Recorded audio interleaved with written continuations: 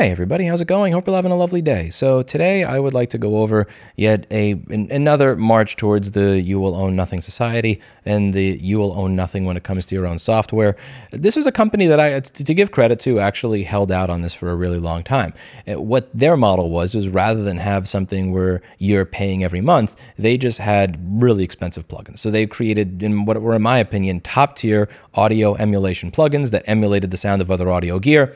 And they would charge you out the ass for it because they knew that they were one of the best at the time. This company is Waves. So what Waves did is they made a lot of different plugins that would emulate real audio gear. So if you were using Pro Tools in 2004 and you just put a compressor on a track with a vocal that you wanted to put through a compressor, and you were somebody that used to use Avatar Studio A, you probably noticed that the compressor and software just sounded like dog shit. Whereas the actual compressor that you could use in the rack, like an LA2A or an LA76, or I mean 1176, or like an equalizer, like in an EQP from Pultec versus the garbage that was in Pro Tools, like this sounded good, whereas the software solution just sounded like crap. So what Waves did is they would emulate all of these different pieces of hardware and make it so that the software actually sounded like the hardware. And there's going to be people out there that say there's nothing as good as an original one, and like that. Yeah, but it costs $3,000 to buy one of these things, and if you want to have this on multiple audio tracks, it's not as viable financially as being able to just buy a plugin and insert it on there. And it was a pretty damn good plugin. Just again, very expensive. You could buy plugin bundles that were $3,000 and $5,000. The Waves Diamond and Mercury bundles were insanely expensive back in the day, but when you bought it, you owned it. You could use it on that piece of software for a very long time. You may have to pay for updates to certain things when new hardware platforms come out. Again, if you wanted to upgrade from, let's say, using Waves plugins on your G5 PowerPC based Mac to using it on an M2 pays back, you may have to give them more money. But for the most part, you owned what you bought. You could continue using it on that computer perpetually to the end of time. Now you have an annual or monthly license. So you can pay $149.99 a year or $249.99 a year. Now, I'm honestly a little bit mixed on this because, again, when you look at their bundles, when you look at the bundles that you used to have to buy to get these over 220 industry-leading plugins, you were spending somewhere around $3,000 to $10,000. So even if you were using this for 10 years, you're still technically coming out better than you would have been coming out of pocket if you were buying it outright. You're still getting over 10 years of use. And instead of having to pay for it all up front, you're amortizing it over those 10 years. And if you're somebody who is broke, you can just pay monthly. Again, having a broke person pay having a broke musician pay $3,000 or $10,000 up front, that's never going to happen.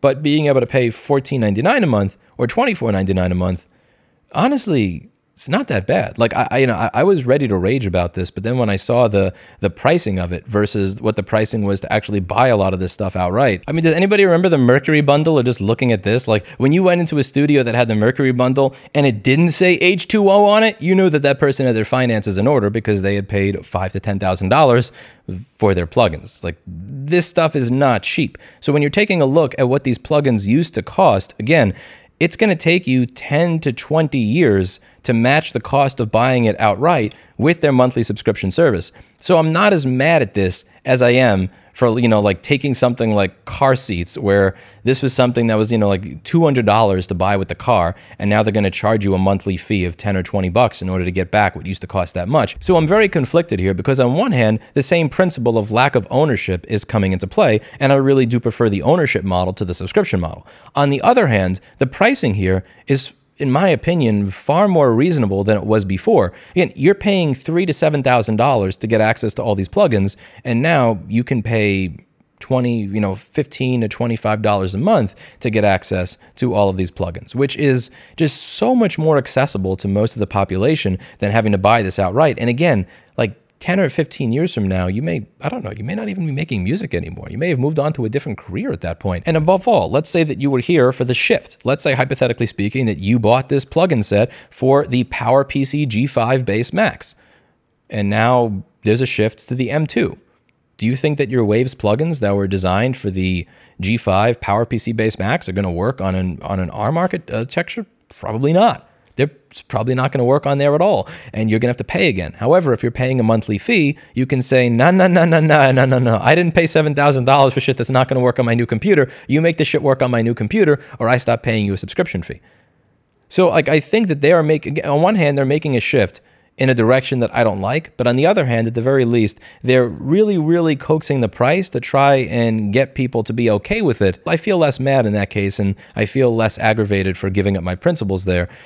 And also, I think part of this pricing is also because they may have noticed that a lot of the people that were using the plugins included in this tended to have, you know, a lot of water in their computers, if you know what I mean, a lot of H2O in their computers, if the people watching this that worked in the audio industry for a long time know what I mean.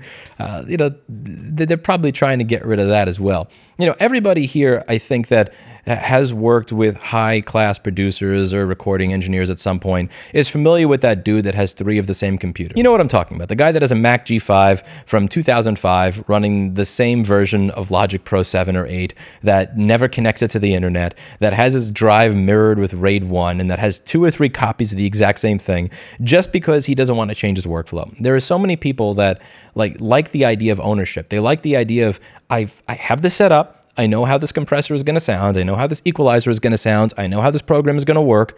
I already have figured out how all this works, and I'm able to make awesome music with this. I'm never changing anything. I can't tell you how many producers I met that are holding on to a computer that's near 20 years old. They don't care about security updates because that is not a computer they will ever attach to the internet. They transfer everything onto it via an external drive so that they are never screwing with it because they want their setup to never change.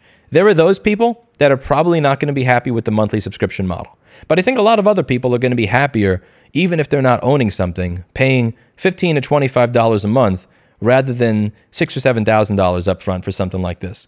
And again, you know, people are going to say this is a ripoff, you know, $3,000 for these types of plugins and blah-de-blah-de-blah. But when you look at the work that goes into these things, at the time, in 2005, if you were using the stock plugins that came with Pro Tools, they sucked. They were fucking horrible. Absolutely. Putting audio through like one of the Waves compressors or one of the, you know, the SSL bus compressor that they had or the LA2A versus the Pro Tools stock compressor. It was just, it was a completely different world. Like, again, nowadays, with all of the alternatives that have come out, they may not be worth $3,000 to $7,000 anymore. But at the very least at the time, I thought they were pretty good. Let me know what you think. I'm really curious. Would you rather be paying $2,000 to $7,000 up front, or would you prefer to pay $14 to $24.99 a month, but never have the option to buy it and own it, where you are essentially stuck? Is there a price point at which the you own nothing and will be happy model is a model that you would be okay with? If you're talking about $3,000 or $7,000 to buy it, versus like $15 a month? Is there a point where you would be okay with not having some level of ownership and sovereignty over the software that you got because you're getting such a good deal? Or is this just something where you're saying, no, this is completely unacceptable. I hate the subscription model. I screw the subscription model. I will never deal with a Waves plugin on principle alone because I want to pay $3,000 to $7,000 for it rather than have a subscription model because ownership is that important. I'm really curious. I find myself here personally bending my own principles because I hate subscription-based crap, but at the same time, when the price difference is this much, I would almost, dare I say it, prefer to have the monthly model where I don't own it if it's going to be that cheap. And maybe that makes me part of the problem. And if it does, by all means, call me out in the comments down below for being a hypocritical piece of shit. Maybe I deserve it. That's it for today. And as always, I hope you learned something. I'll see you all in the next video. Bye now.